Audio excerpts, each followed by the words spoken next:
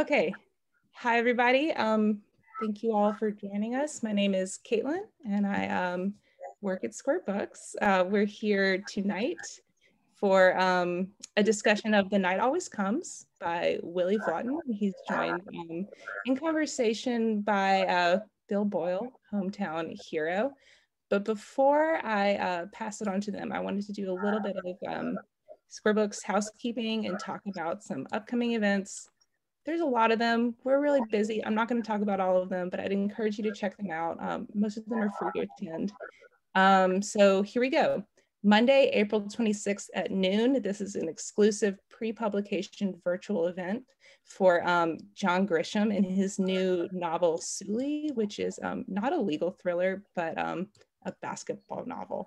And he will be joining conversation with by Wright Thompson. So this is an exclusive event, so you do have to pre-order a signed first edition of Sully from Square Books to be invited. Signed first editions don't cost any more than an unsigned first edition, and to kind of sweeten the deal, John sent us a signed basketball. This is my assistant, Carla. So you'll have a chance to win a basketball autograph by John if you purchase a signed first edition. Again, that's Monday, April 26th at noon on Zoom. Then on next Wednesday at 5:30, we have kind of a literary salon night with 3 authors from the publisher Sourcebooks. So it'll be an evening of conversation between these 3 writers, and they discuss their 3 recent novels, all set in the South, past and present. So that should be nice. One of the authors, Kelly Mustian, is from Natchez. So we are especially excited to host her. All right, almost done. Tuesday, May the 4th, we have 3 virtual events. So you're bound to be interested in at least one of them. At 2 o'clock, we're partnering with Tattered Cover in Denver, Colorado for W. Bruce Cameron's A Dog's Courage. And I'm pretty sure there's going to be a puppy show and tell. So if you are a dog person, I think that's going to be really sweet. We love W. Bruce Cameron, and we are excited for his new book, A Dog's Courage.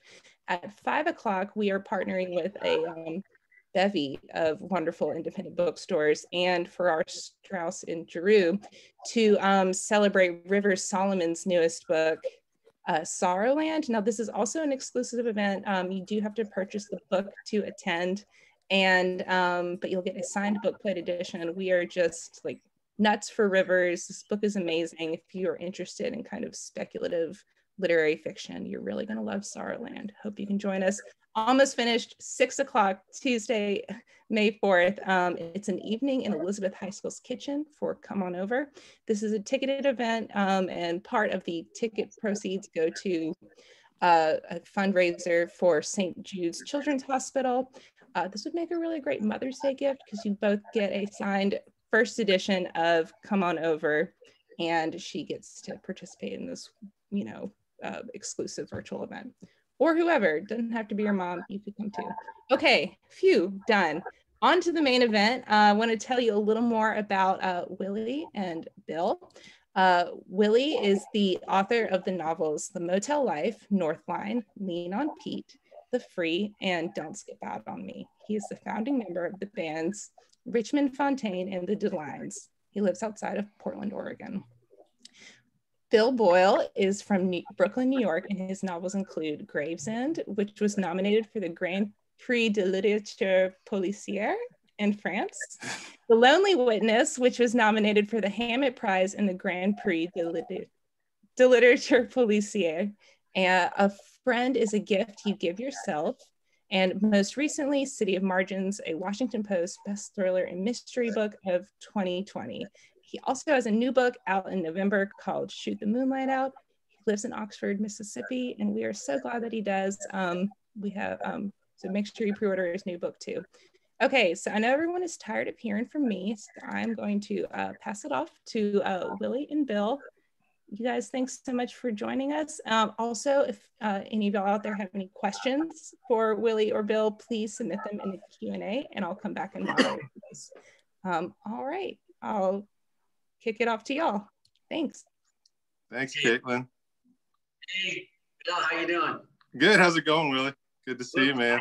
We had to fly the flag, Square Books flag. Nice. Well, I got my Fat Possum record shirt on. I should have worn my Square Books shirt too. Thanks for doing this, man. Fat Possum is a great. Thanks for doing this. I hope everybody. Thanks to everybody who's here. I hope the sound is okay. I'm getting a little tiny bit of echo, so I don't know if that's just me or what. But if anybody's having trouble with the sound at all, just let us know or let Caitlin know, because I'm on the phone and I don't see the chat, so I apologize. I'm not ignoring that stuff. We're really excited to have Willy. Thanks, Caitlin, for introducing us, and thanks to Square Books for doing this. I started reading Willy about, probably about 13 years ago now. Northline had just come out, and I was in a bookstore in the Bronx. I was living in the Bronx. Bronx doesn't have a lot of bookstores. I think they have one now, but this was like just a Barnes and Noble or something in the Bronx. And I picked up Northline because it had blurbs by George Pelecanos and Tom Franklin on it. And I didn't know the book. I hadn't heard anything about it at that point. Picked that up, and I liked the look of it. And I saw the other book there too, The Motel Life. So I got both of them. I read them both in about, a few days. And since then I've been calling Willy my favorite writer, I think. So it's been, then I found the music. I went back and heard the Richmond Fontaine stuff, which I love. I make a killer Richmond Fontaine mix if anybody needs one. And then I kept with each novel and each record as it came out. And then the last Richmond Fontaine record was 2016, and then the Deline started. And there's been a handful of novels since then, and some stories here and there. And Willy's continued to be this just my favorite writer, just a great inspiration to me as a writer and as a person. So I'm really honored to get to do this and get to talk to him about this book, which is, I say this every time I feel like, but maybe my favorite of his. And I mean it every time too. But there's something about this one just has hit me in a way that has been more immediate somehow. I don't know what it is exactly. It's one of the only books I've ever read 3 times in such a short period of time too. And it's been an interesting way to kind of live with this book and really be, I feel like, almost as wrapped up in it as I do in my own stuff. It's the only other stuff I read as much, as my own writing, because I have to read multiple drafts of stuff. But this is different, but I'm really kind of still, 6 months after reading it the first time, still totally lost in the world of this book. So thanks, Willy. Thanks for being here. And thanks to everybody who's listening. Thanks for being so nice with that. Hey, first time we met was in Oxford, right? Yeah, I think the first time we met in person was when you were here for the Free. And you and Tom Franklin and a couple other guys, we went. Yeah. That was one, because I always wanted to hang out with guys that liked books. Before I published a book, I had one buddy that liked books, but he just liked books. But it was so fun hanging out with you guys, because it was like the first time I'd been with other guys around my age, they were like really into books, and it was so fun. And I was just kind of like because you guys were all old friends, and it was kind of remarkable for me to just kind of be a fly on the wall and hear you guys talk about books. And I've told you this before, but I never read Stephen King or knew much about Stephen King. And I always had I don't know why I didn't go there. And then hearing you guys after a few drinks, all you guys talked about was Stephen King. And I went back and I wrote down at the end of the night, I wrote down all the ones you guys talked about, like Dolores Claiborne, Born in Misery. And man, I read those and they just blew me away. I was missing. So it was this, I'll never forget that night. I have a really fucking horrible memory. But I'll always remember that night because it was like, God, life could have been like this. Oxford, Mississippi. I could hang out with guys that like books. It was unreal. Yeah, man, that was a great night. And I felt, and I moved to Oxford from New York. I felt the same way. I hadn't had that really ever in New York. And then moving here, it was like that, every time I went to City Grocery, it was like Larry Brown that had been his place. And then, you're hanging out with all these writers and people and booksellers and readers and people who love books. And it's just, get a night like that in Oxford. And it's really like, really, you see what makes it hard to leave this place. That was one of the best. Yeah, that was a great night, man. Yeah, and then I think you came one other time after that for the conference for the book. I guess I was after Don't Skip Out on Me came out, but it was not long after. So yeah, man, thanks for coming here. In my early 20s, a friend of mine told me to read this guy named Larry Brown, who had a book just out. I was taking a night class in creative writing at the university in Reno, and the teacher, she said, man, there's this guy Larry Brown who has a book called Facing the Music that you should check out. And ever since then, I was, he really changed my life and made me feel less alone about writing. But after that, I'd always wanted to go to Oxford, and it's as cool as as I dreamed about it, and the bookstore is amazing too. So yeah. Anyway. Yeah, man. Yeah, and then that's same thing for me. That's how I wound up down here, is because I loved Larry Brown, and that's what kind of made me want to come here. It wasn't. I like Faulkner, okay, and there was the music too. I was listening to a lot of that R.L. Burnside and Junior Kimbrough and that stuff, but Larry Brown was what put it on the map really for me.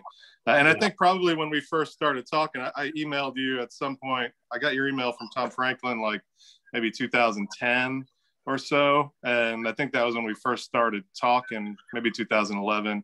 And one of the first things we talked about was Larry Brown, how much we loved Larry Brown, how much he meant to you, and it meant to me too. So that's cool, man. Yeah, man. So let's talk about Willy's new book. Is called The Night Always Comes, and came out a couple of weeks ago, and it's a book you should go get right now. Square Books has, I think, signed book plate first editions, so get it if you haven't gotten it already. Like I said, it's maybe my favorite of his, and there's a lot of competition there. I love them all. Like with all of his books, there's usually either one character or two or three characters that you really follow. I think I was trying to think about this. I didn't really do a comprehensive list. I should have, but is this the only book other than Northline where you're just with one person, or Lean on Pete too? Is Lean on Pete also just Charlie? I can't remember. Yeah, you're right. But I feel unlike you, man. It might be because I'm not. I don't have the intelligence for it. Of the interest, like you have the ability to juggle 6 or 12 people in the air at the same time, and I don't think I've ever had that ability. I think what I've always wanted to do is have you just full-heartedly disappear into one person, so you forget your reading. I think maybe that's why. But you're right. This book is pretty heavy just on one person, more so than even my other ones, and that's kind of the way I run anyway, I guess. Yeah, and so this is Lynette is the main character of this book. You don't ever learn her last name. She's 30. She lives in Portland, and the setup of the book, I won't go too much into plot stuff, but I will talk a little bit about the setup. The setup of the book is she's basically working 3 jobs: a bakery, bartender. She has a kind of side illegal job that I won't get into right now. And then she's also taken classes at a community college. Her plan is to buy this shitty house that her mother and her developmentally disabled brother Kenny have lived in for forever. And when she comes home from work, her mom has a new car in the driveway and is basically like, forget it. I bought this car. I don't want the house. She can't get a loan on her own because she's got bad credit. So she's relying on her mom for the loan. And so her mom's impulsive decision not to stick with the house or stick with their plan really throws her into this kind of spiral, this kind of desperate spiral of like, she's trying to figure things out. She's trying to figure out, can she still get the house? How can she get the money?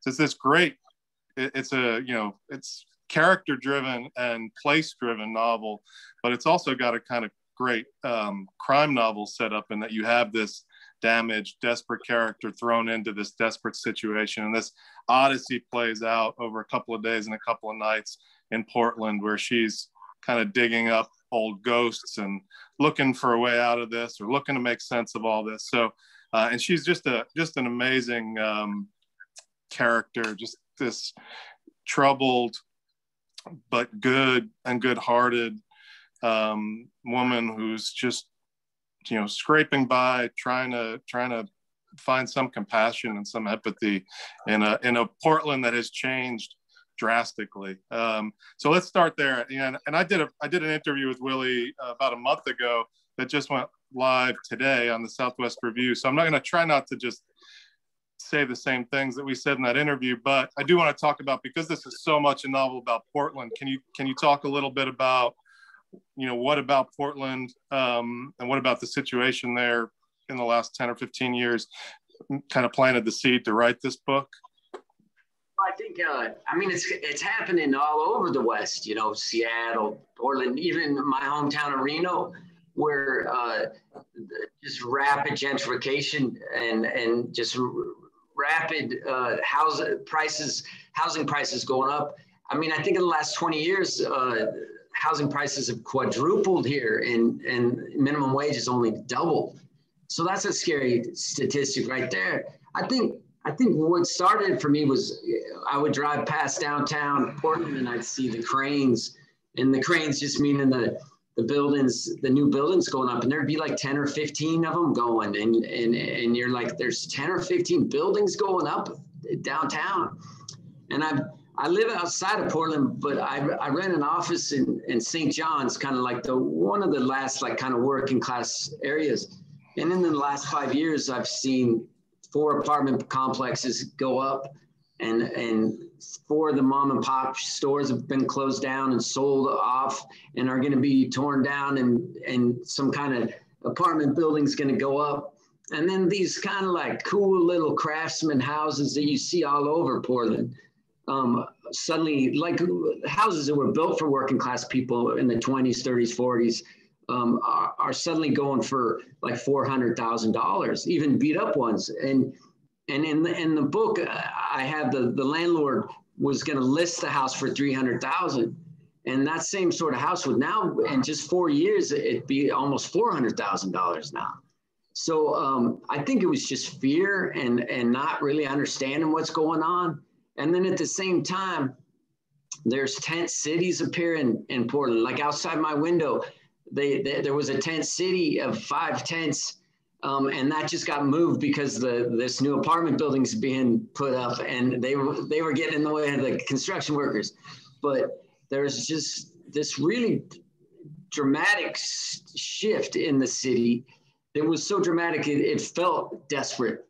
And I say the same sort of thing, but it felt like that to me, where everybody's suddenly driving past you in nice cars, and you're still walking, and you're like, well, what the hell is going on?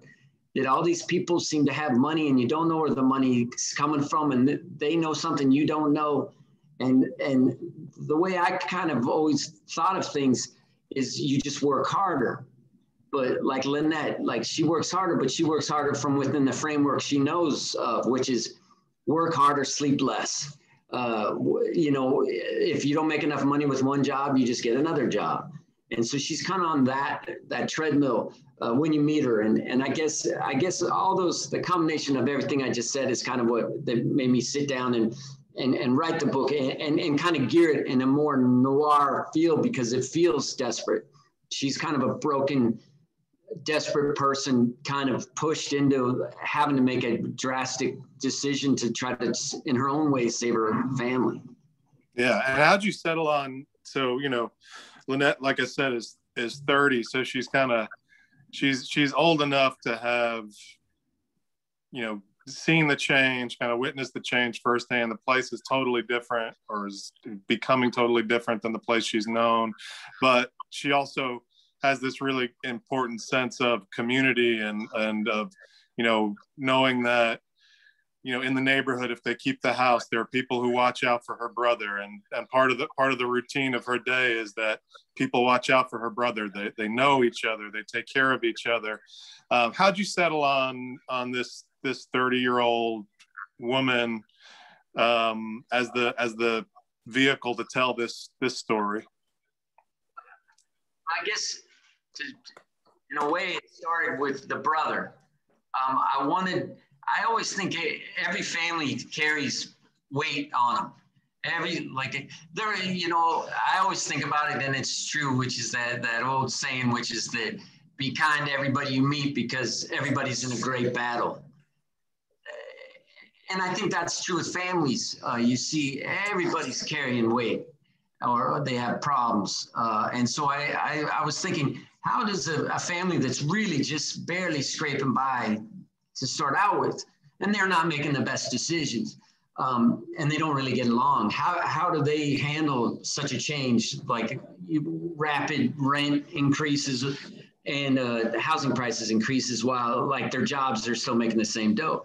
So I said, because of their brother opens up a bunch of different ideas, which is they stick together or they disband because of it. I think if Lynette was a man, he would have left. He would have just abandoned the brother and the mother, most likely. And I think Lynette was kind of geared to be and brought up to be a servant, a caretaker to her brother. And I think a lot of the problems of Lynette mentally are because she spent her whole life in kind of a care situation instead of getting to be a kid, getting to be loved like a kid and nurtured. She was put more in like a job of a caretaker. So I thought if I made Lynette a guy, he would have bailed a long time ago. I am rough on men, you know, in this book. But I was raised by a woman, you know, who got pushed around by men her whole life. And so I would guess that's probably where that comes from. And I wanted a reason for the mother and Lynette to be still together at an age when they shouldn't be together. And really, I think it's a breakup novel in a way. It's the mom's breaking up with Lynette, and Lynette's trying to say to the mom, look, if we stick it out, even though you don't like me and we don't like each other, and I know I've done you some damage, but if we stick it out, we have a place here. And that old school American dream of home ownership could be ours, and we can break ourselves out of this chain of poverty that we're really gonna be in if we don't take this last shot. And the mom's more like, what's the point? Is, you know, somebody's figured it out, but it's not us. There's somebody that's going to be able to buy a $400,000 tear down house and then put something else in its place, but it's not us.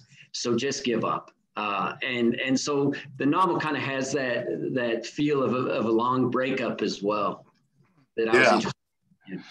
Yeah, and you know, the first time I read it, obviously I was totally swept up in Lynette, and then the second time I read it, I think I was still swept up in Lynette, but I did think a lot more about this kind of catalog of bad men she encounters throughout the book. And I was raised by a single mom, and I'm also rough on men in my novels, so I appreciate that. But this, I gotta say, the third time I read it, I was more fascinated than ever by the mom, Doreen. And I also noticed this time, I guess it took me 3 times to realize that the dad has left Doreen for his new wife, Noreen, or his new girlfriend, Noreen. But so Doreen, Lynette's mom, I was wondering about her, what you think about her as a character. Is the difference between her and Lynette and this is maybe a naive comment, but it's just something that kind of occurred to me today, and I hadn't thought about it previously, I guess. Is the fundamental difference between them that Lynette believes people can change and her mother's given up on that idea? Her mother thinks people don't change anymore, you know? Yeah, I mean, I think first the mom married a bad guy and had a severely disabled son. And the severely disabled, like so many families, break apart with that. And hers did. And then her husband doesn't pay child support. And she works at Fred Meyer, like a grocery store. And so she's really struggling. And she's a woman that just kind of grinds it out. And she just got tired. And she was doing the best she could, I think, the mom. But she put too much pressure on Lynette, and Lynette started cracking. And I think when Lynette starts cracking, like when she's in high school and she mentally goes down, I think it just takes it out of the mom. So the mom's working, she's got a severely disabled son, and then her daughter either rages or is suicidal. And I think it's just worn the mom out, and the mom's just too tired. You know, so people get broken, they give up. And I think one of the ideas in the book was to give up or not to give up. And Lynette's mother is saying, like, there's no point, just give up, and you know, and whatever happens, and we'll try to squeak out whatever we can, and whatever we can grab for ourselves, let's grab it. And Lynette, I think, is ruled by guilt a little bit, and is ashamed of how beat up she's kind of been to her mother, and how she's raged against her mother. That I think she still believes in community, and she still sees that there is hope. The only answer is to make the wave of gentrification and to lift themselves above it. And she hasn't, you know, I think Lynette's damage is to herself, and she hasn't been that beat up by her situation. Like, she doesn't have a son with severe disabilities. She didn't have a husband that left her. And she sees ways out, and I think she's young enough to still believe that she can help and save her family. And her mother's, you know, trying to sink an already sinking ship. Right. Yeah. Yeah. And it's a fascinating character and a fascinating dynamic between those two. And I think when we talked last time, you referred to it as a breakup novel too, or referred to that scene in the beginning between them as a long kind of breakup scene. And it is, I guess, you know, it's not something you typically think about, breaking up with your parents, but it is that, you know, and it can be as hard as a breakup in a marriage or a relationship like that. I mean, so that really sets the stage for everything that comes. So let's talk a little bit about the book. Let's switch gears just a second, talk a little bit about noir and the influence of noir on this book. I think all of your books, to me, you know, I'm somebody who likes, generally, I think, noir that is kind of character and place driven anyway. And same goes for crime fiction. So I'm not always interested in, actually pretty rarely interested in crime itself, more just kind of, you know, what it does to people, how things spiral out of control. And I think there's always some element of that in your books, even if it's relatively small or just a scene or just an incident. This one kind of leans into it a little bit more heavily, because there is at least one part of the plot that is kind of a crime plot, or a little bit of a crime plot anyway. I won't say too much about it, but there's a safe and there's some sketchy guys involved. So can you talk about the influence of that? Just kind of noir writers, noir fiction or film noir, how that influences you or how you think about it when you're writing? It's interesting because I know we've talked about Barry Gifford before, and you've interviewed Barry Gifford, but I was just going to a library in Reno, and Wild at Heart was on the new release shelf, and it had a cool title and it had a cool cover, and so I just picked it up, and I didn't know anything about noir at all, man, and I read it, and it blew me away, and I just loved it, and I wouldn't really call him a noir writer, but but right, yeah. but I started reading all his books. And then at the same time, I went to a bookstore and in Reno, and there was a cardboard cutout of like a crazed looking cowboy with a gun. And in little shelves on his chest were Black Lizard books. And they just had cool covers, and they had great names like Jim Thompson, a swell looking babe, or Charles Williford's Pickup, or David Goodis's Cassidy's Girl. And they were thin, and they had just black and white, really interesting covers.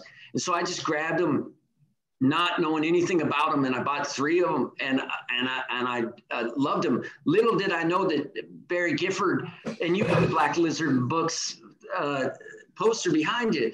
Yeah. Little did I know that Barry Gifford, helped start Black Lizard Press, and he got Jim Thompson and Charles Williford and David Goodis back in print. So it was a really interesting time, and I remember talking to Barry about it later on, and he said, to him, those books were psychologically damaged people writing about psychologically damaged people. And that made sense to me. And then maybe that's what always led me to those books and love those books, because I'm not, like you, I'm not that interested in crime. And I'm not interested in violence, really.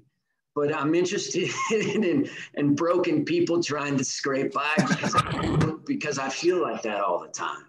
Because I feel like I'm barely hanging on a lot of the time. And so if I read about people that are going through hard times, it just makes me feel better. It's like you listen to a really heartbroken, sad ballad, and it just gives me comfort.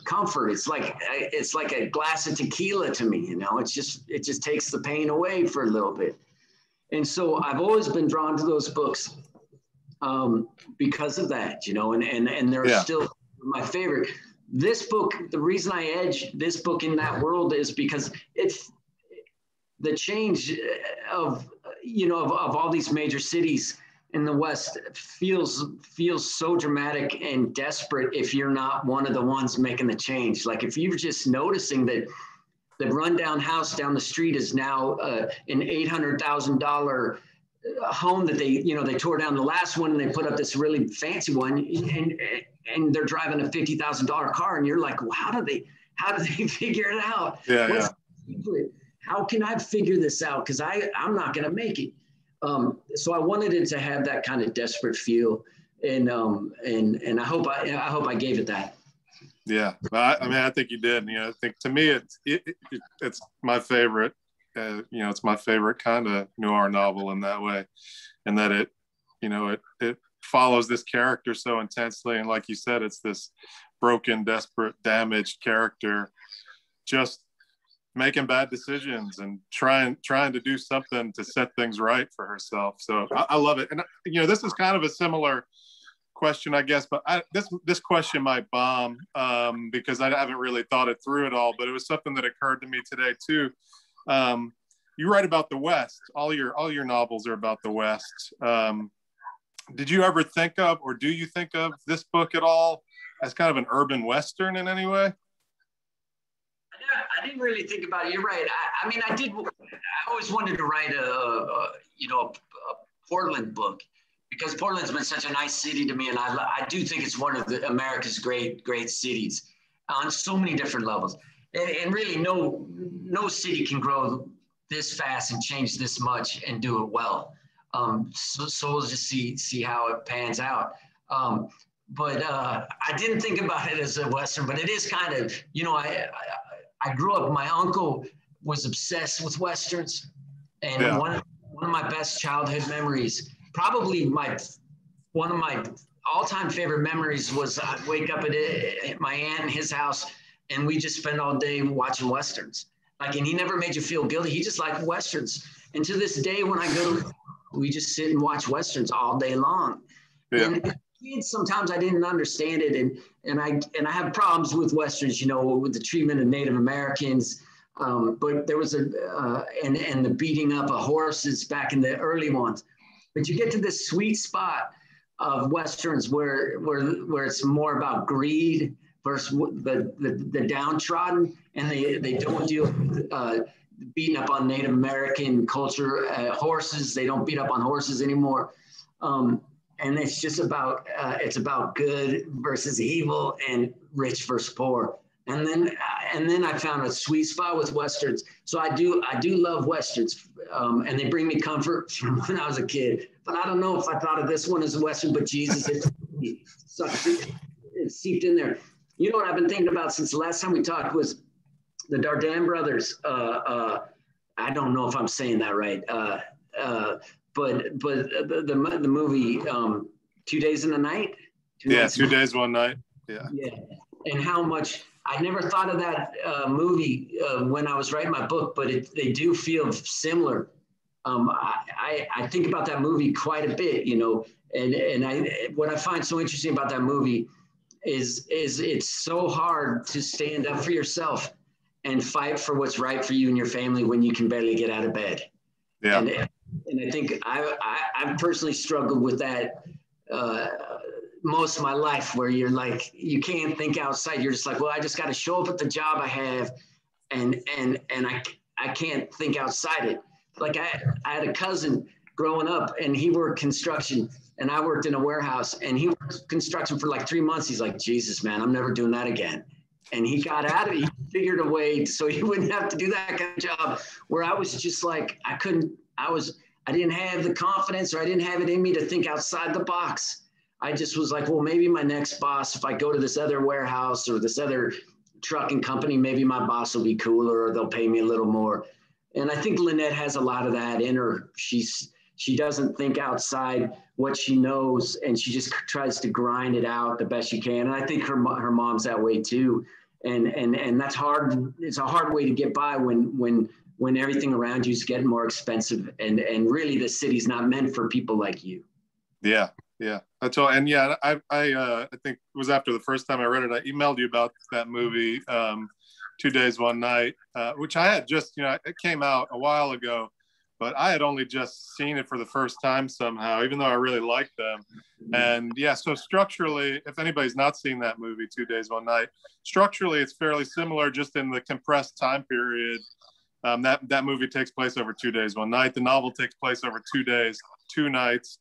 And you have a woman kind of on a mission. Beyond that, there's not really a lot that's very similar, but you do have this. Both of them are driven by desperation, and they're both like these main characters, Lynette in The Night Always Comes, and Sandra in 2 days, 1 night.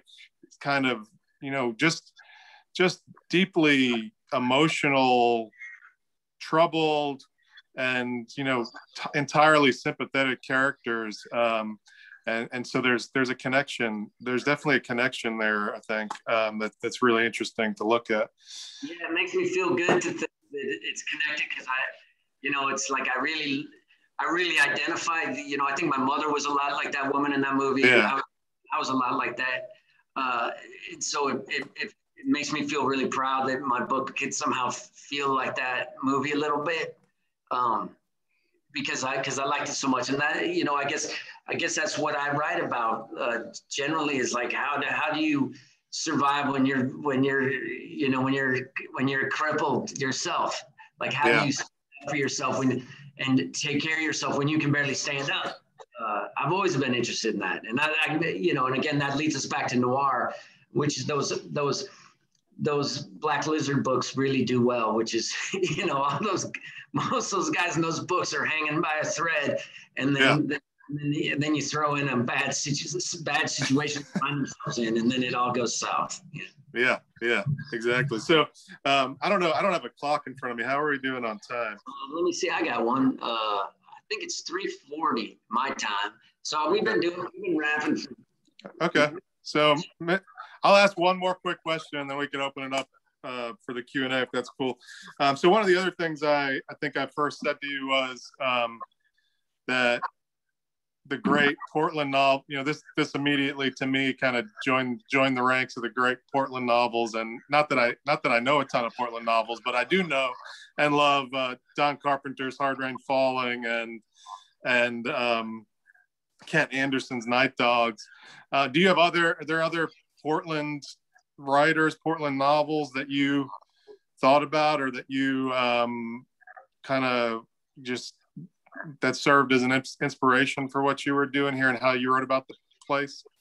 You know, for this book, I wasn't really thinking. Heart Rate Fallen was an interesting book. That one for sure. I think, you know, the crazy thing is I was on tour and I think I was in England or Ireland or somewhere like that. And I stumbled into a bookstore and this guy, and we started talking. He asked where I was from. I said, Portland. He goes, well, man, you must be a huge Don Carpenter fan. And I was like, well, I don't even know who that guy is. And, you know, I'm not the smartest guy in the world, but I do read a lot of books and I'm interested in books set in Portland. And it was because no one in Portland really knew him. And it was only in the UK that they republished him. And that book became kind of famous over there again. And it kind of swung back. And then, you know, a year and a half later, that book kind of hit again in Portland. And so it's really interesting that the books that are set often in your neck of the woods that you're not even aware of it. And it's a guy from a different country that onto it. But yeah. That's great. All right. So sorry, I went a little bit longer than we went to. So Caitlin, I'll turn it over to you for the Q&A. It was all really good stuff. So I would also just like to point out that like we have like a pretty international crowd. Got some guy watching this at 6 a.m. in Australia. Oh, thanks. So we have a lot of questions. So I'm just going to try and go in like order as received and maybe skip some stuff that y'all have already covered. But okay, so in order of they were received, Josh would like to know, has John Prine had any influence on your music and or writing? Did your paths up across? He's a huge fan, hooked on your work. I mean, John Prine is, you know, I was a house painter for like 10 years. And one of the guys I worked with, he listened to two people. He had a lifelong crush on Nico Case. And he loved John Prine. And I didn't really know John Prine until I started painting with him. And so I listened to him and Nico Case probably every day for on and off for years, really. So I wish I could say that I was influenced John Prine, but I'm not as witty or smart as him. And I'm too fucked up in the head, I think, to write like him, although I wish I could. But I love him, and I hope his writing somehow seeps inside me and I start writing like him, because he's a genius. And no, man, the closest I ever got to him was hanging out with him with that dude that just listened to him and Nico Case all day. Okay, so kind of switching gears, this is a craft question. Rob, he's from Chicago. He loves the book, just finished it this afternoon, but could you talk a bit about how, when you were writing it, you chose to make the story unfold in such a compressed time frame? And he thinks it's kind of unusual for you, but... I've never done that before. I think it was just because when things are changing so fast and you feel like you're being left behind, you get desperate.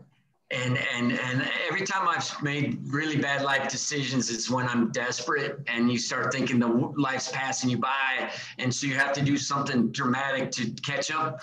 And so I wanted the book to have that kind of feel where it all kind of culminates. For her, the survival is buying this house. And when she feels like that's falling apart, she's in free fall and just kind of trying to salvage it the best she can.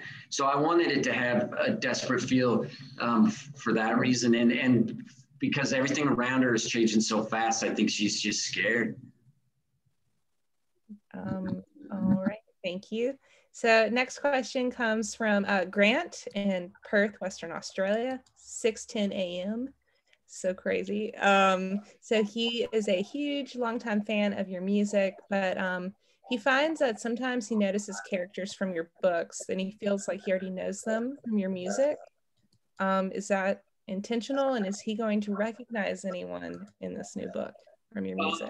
Yeah, I mix them a lot, especially the early ones like Northline. I wrote a bunch of songs about the woman Allison Johnson. I wrote You know, all my early books started as songs, so they always kind of mix. This one, not so much.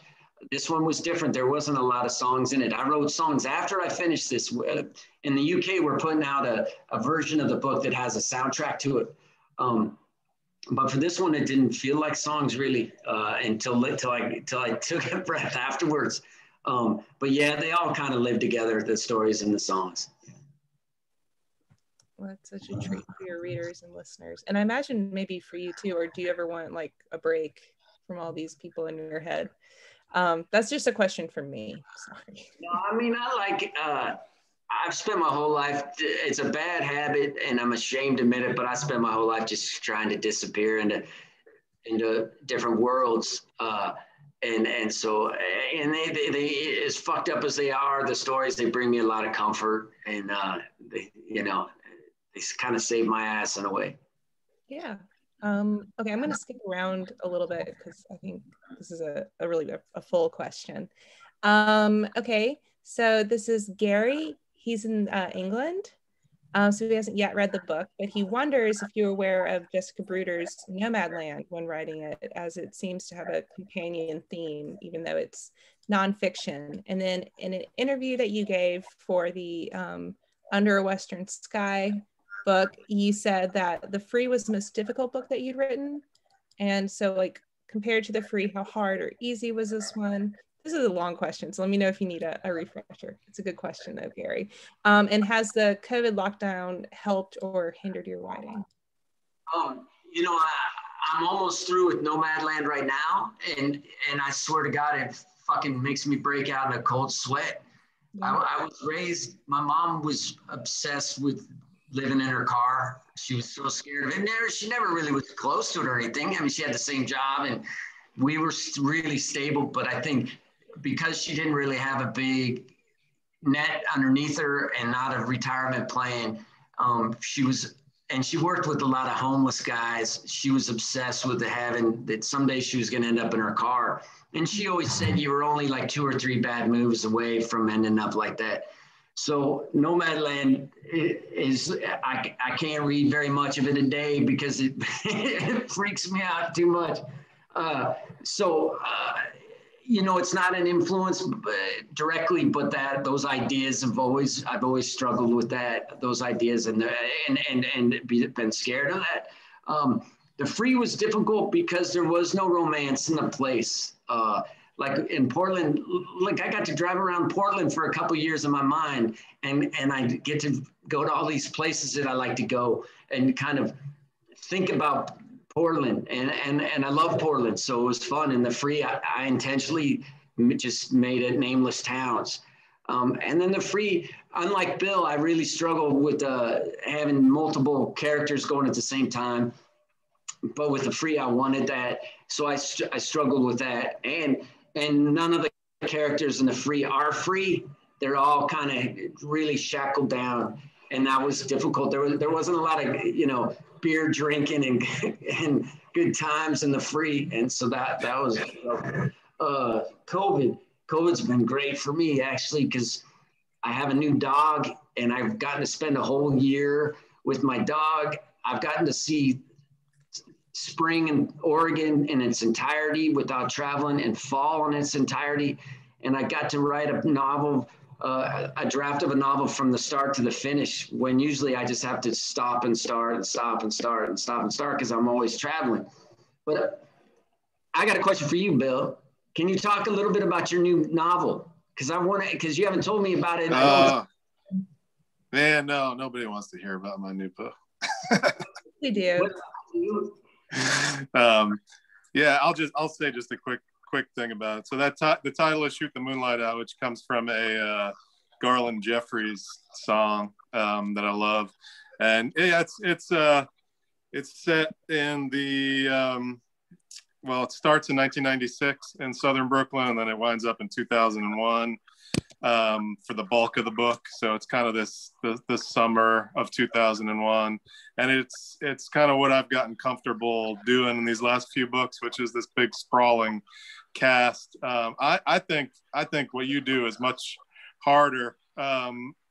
Staying with one character, I'm always amazed that you make us care about a character like Lynette in the way you do. I'm much more of a coward, I think, when it comes to writing like close to one character the whole time, because I feel like, maybe it's the influence of like, Robert Altman movies on me, but I like the action of being able to move from person to person. So this is just another big sprawling cast, and just, I don't know, I'm not going to ramble on too much about it. There's some crime, there's some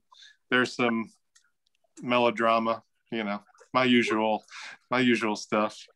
I got one other question for you real quick, which is, did you ever write about Mississippi, Oxford, or is your heart always in New York?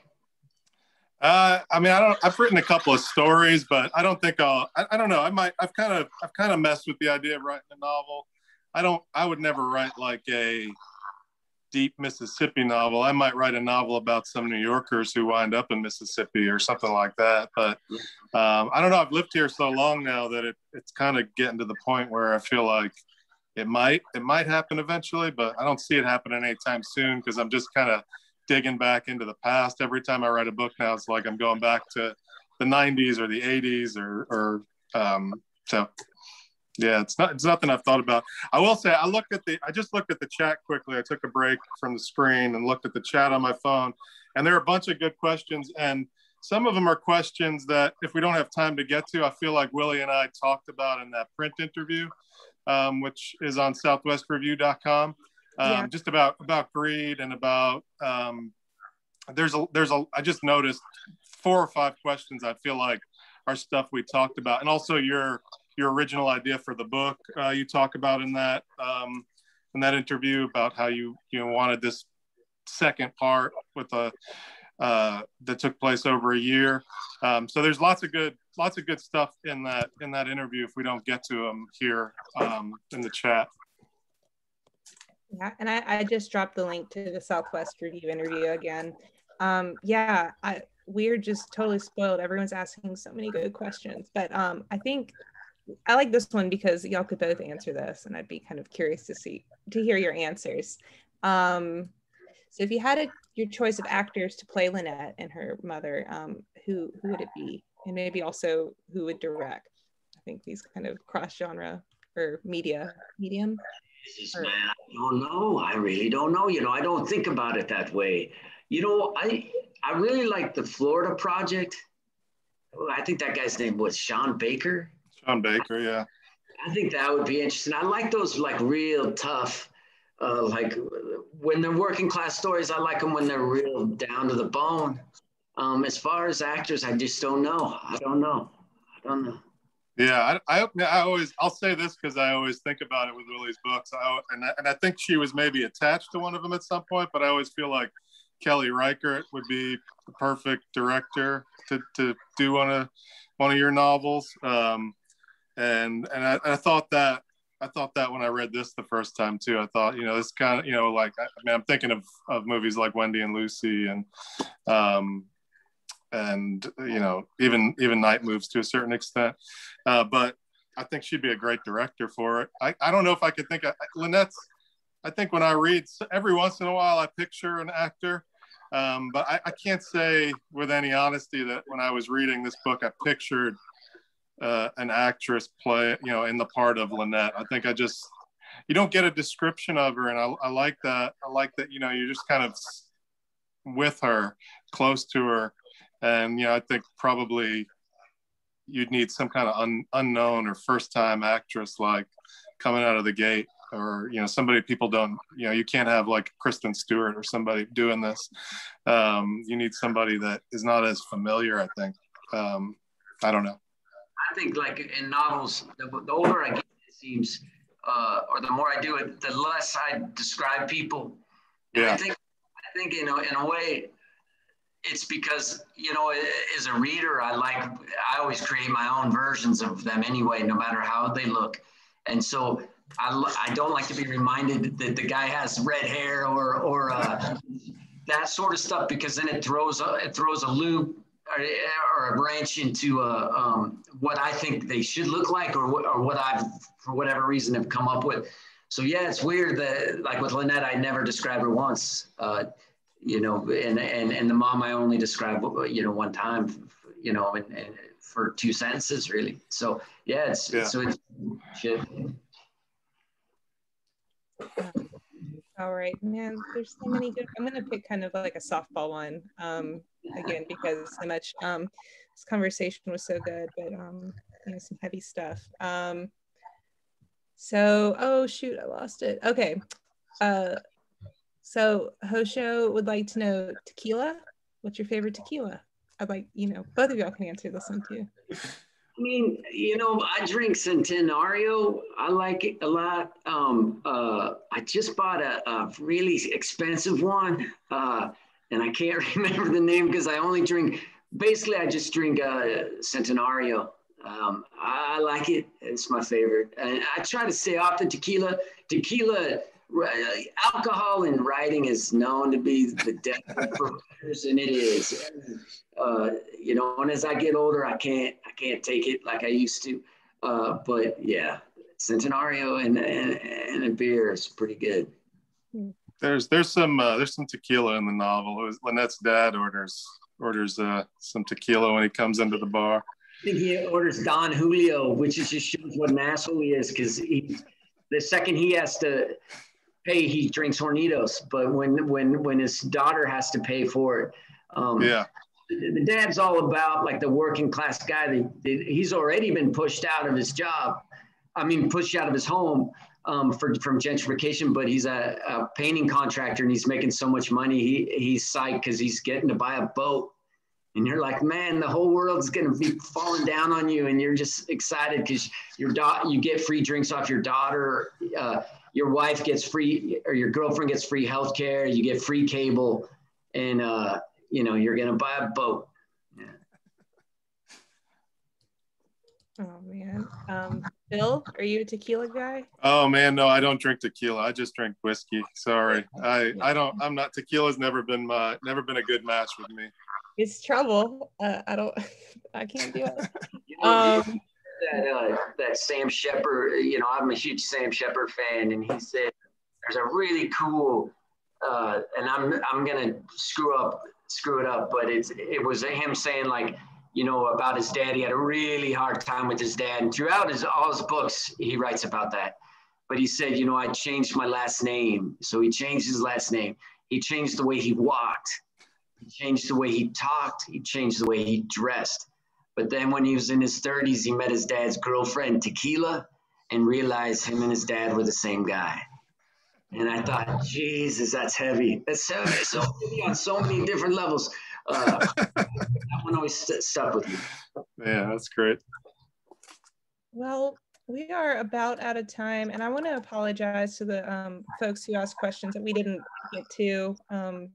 It's not because they weren't good. They were all actually wonderful questions. But before we wrap up, I just want to remind everyone that Square Books has got signed book plate editions of The Night Always Comes, their first editions, if that is important to you.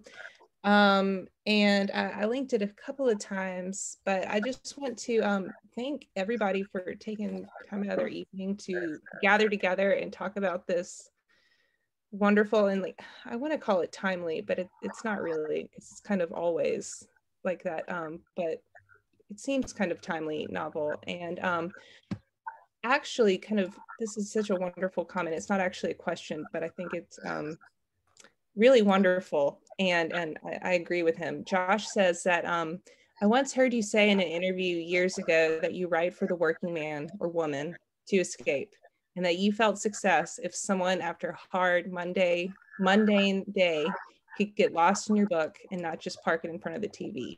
And that thought really resonated with him. It resonates with me too. And he says, carry on, you are succeeding. That was a dream of mine, and that's still a dream. I mean, it's so hard to get somebody to read a novel. And when I first started, I was trying to get my buddies. My dream was to get my buddies who don't like books to read. And how could you get them to read after work? I don't know if I've ever accomplished that, but that was always the dream. You have, according to Josh. And, you know, I'm not a writer, but as the bookseller that is kind of a similar goal. Anyone can love to read, they just haven't always found the right book. And I think that this is the right book for a lot of people. And I'm just so grateful to both of you for spending time with us and our Square Books readers. I'll let y'all say goodbye too. There's no like gentle way to Zoom call. Thanks, Caitlin. Yeah, thank you, Square Books. Thank you, Caitlin. Thanks to everybody who came out for this or whatever you do when you do this. And thanks so much to Willy. You know, like I said, my favorite writer. And I'm really honored I got to talk to you about this book. And thanks for taking the time, man. Oh, you're the coolest. I wish we were hanging out now, and hopefully the world's stopped falling apart, and we'll get to hang out soon. And I hope so.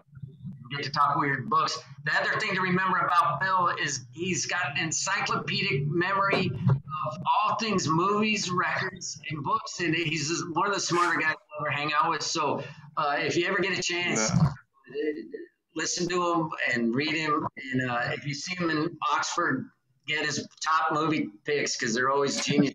Like Wanda, he turned me on to the movie Wanda, and that's one of the most beautiful, heartbreaking movies I've ever seen.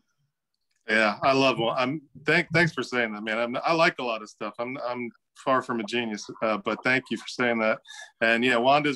Everybody should go watch Wanda if you haven't. It's one of my favorite movies. Barbara Loden's Wanda, which actually I think, you know, I mean, I was trying to formulate a question. I know you wrote this book before you saw that movie, but I think there is again like this connection between the character of Wanda and the character of Lynette for sure, and the same kind of broken person just floating through this disastrous situation kind of. Yeah, I think like Wanda's the kind of person that is given up, is young and given up. Yeah. And yeah. Pretty, because sometimes I think you feel like if you don't have much of a voice, then what's the point of even trying? Like, what's the point of trying to stand up if no one cares or you can barely do it anyway?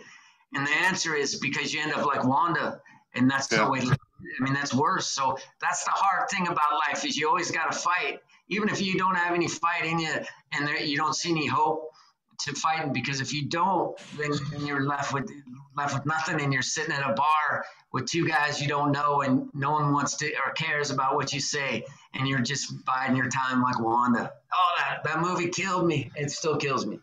So thank you for turning me on to it. Oh man, thank you for everything. Thanks for the books and the songs. It's great seeing you. Yeah, I hope we get to see each other in person. Definitely, man. Okay, everybody, take care. Bye. Thanks, Caitlin. See y'all next time. Okay.